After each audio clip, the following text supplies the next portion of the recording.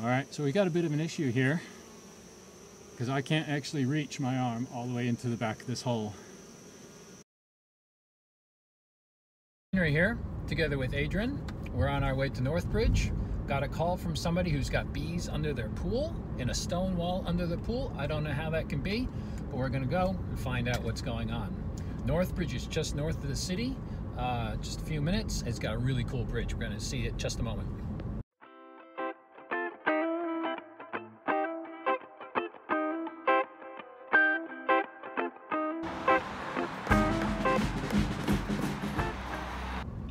Another cool thing about that bridge is it was built in 1829 by a group of English investors back when there was, not very many people in Australia. And that suburb, the Northbridge, was worthless land. You couldn't get to it because of this big gully. And they figured out, we're going to build this bridge and then we're going to cream it on the value of the land on the far side, becoming more valuable. But then there was some big stock market crash and their company went completely bankrupt, so it didn't really work out for them.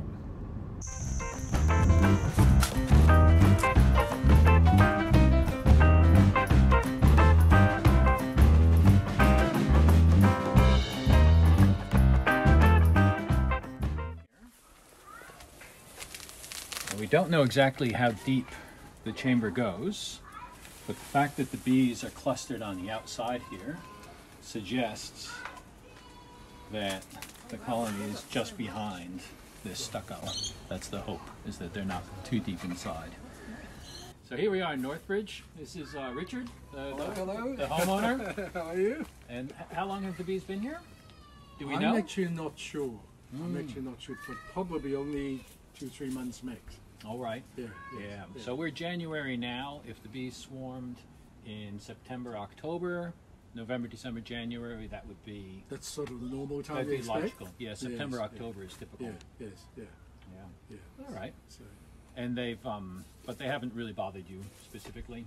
no, actually, I did a lot of gardening here the last couple of days. Yeah. None of them even bothered me. I was Okay. quite close to this, so Yeah. hopefully they are friendly bees. Yeah. No, when I get up close to them, they appear to be friendly as well. So Yeah. hopefully they'll be a relaxed hive, and even when I'm pounding on their home with a sledgehammer, it won't. We'll see. It won't set them off. Yeah. I do have an extra veil. I'll grab out of the car. Right. Yeah. So you can apply a watch from a distance like this, but Yeah. you can chuck the veil on in case that's you're fine. worried about it. Okay, I can put on the helmet. Yeah.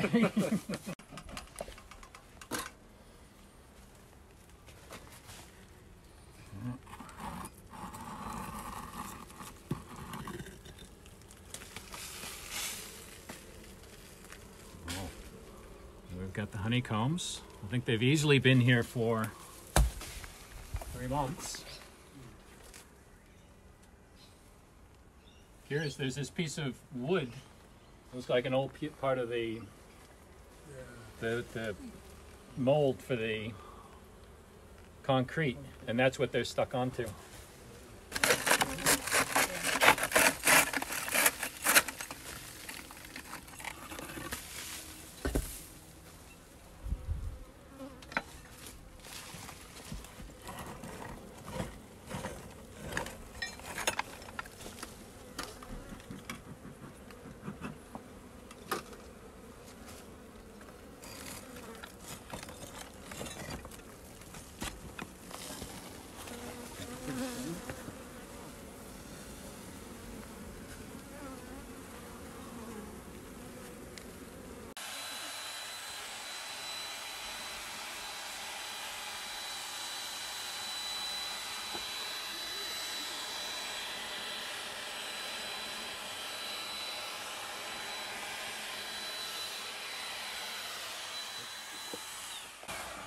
That there's a small hive beetle.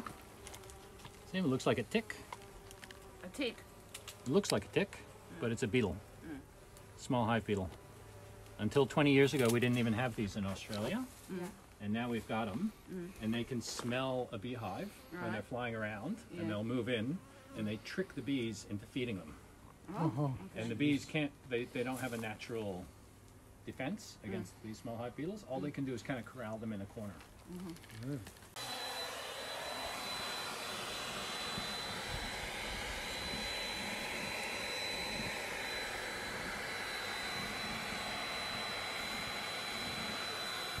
Okay, I think I'm gonna set my machismo aside and put on the gloves. I've taken a few hits to the hands already, and they're getting a bit fired up here. But at least we're gaining access. This was all pretty solid when I bashed on it before.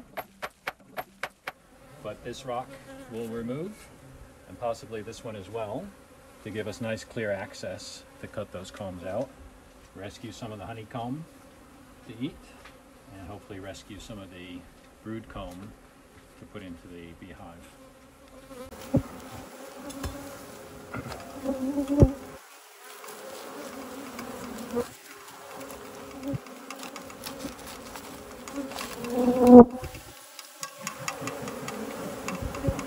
And the combs are all the way over here.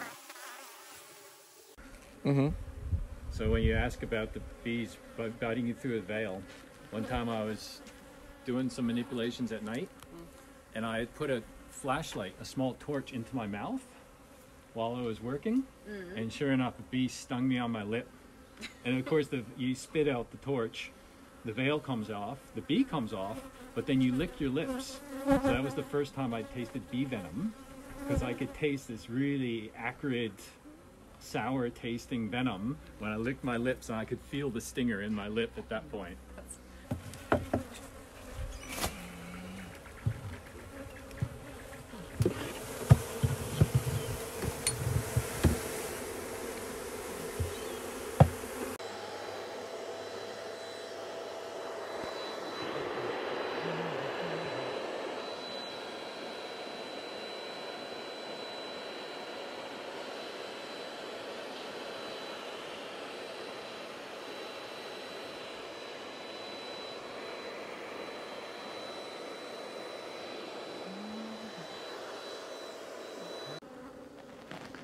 Beautiful little nugget of honeycomb.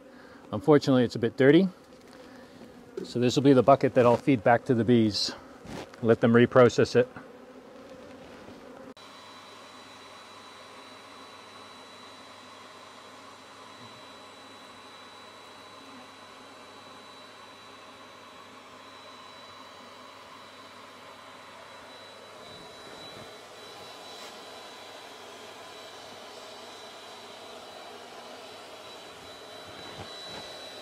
So that nugget looks absolutely beautiful. It's gorgeous. So I'll save that for the homeowner. That's an interesting one. Look at that green color.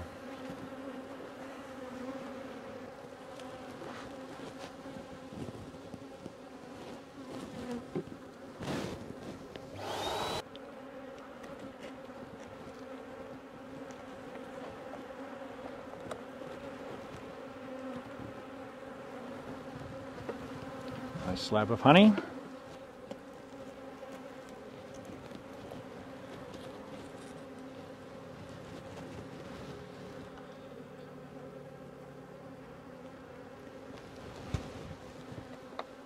Again, it's dark because it's been brood comb before. It's got rocks in it, so that wouldn't be very nice to eat.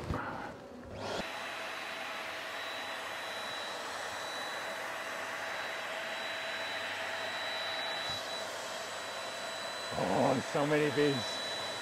That's good, they're not going deeper. The bees become more relaxed at this state. See, they're not quite as violent.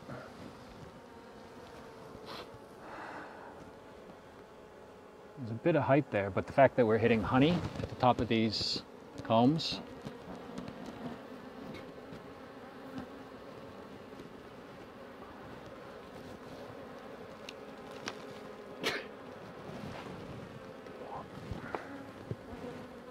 Cool.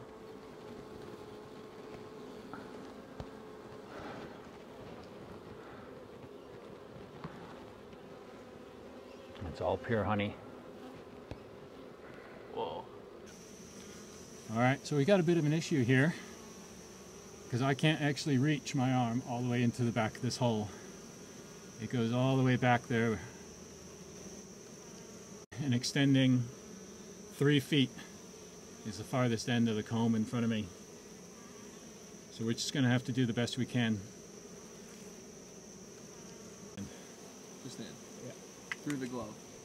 Through the sleeve somehow. I don't know how they do it.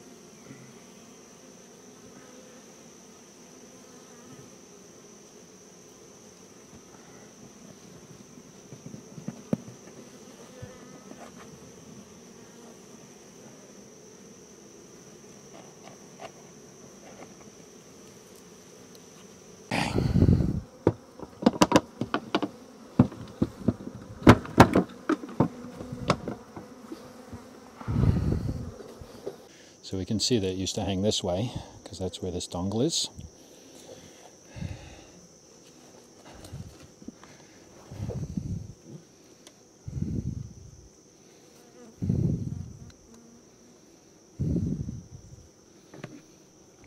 That.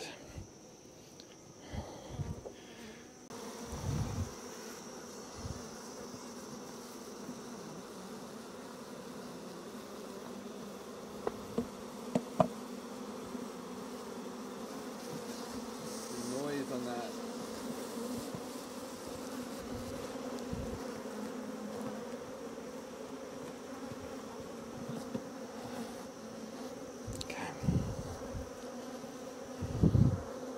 Oh, they're proper fired up now. It was so peaceful. Ah! I'm back now, a few days later, to check on the job. So a reminder, here we are, here's the pool, and it's down underneath the pool where the bees had taken up residence. So it got too late that night when we were here. It got too late for us to fix everything up that night, so my son returned the next day. And what he did is pack the hole full of foam. So deep down into that cavity, packed some old pillows and some mattress foam to fill the void. And then he rebuilt the stone wall to bring it back to something close to original, but without the void. So now the bees can't set up home there again. There just isn't the space for them to reestablish and set up another colony there.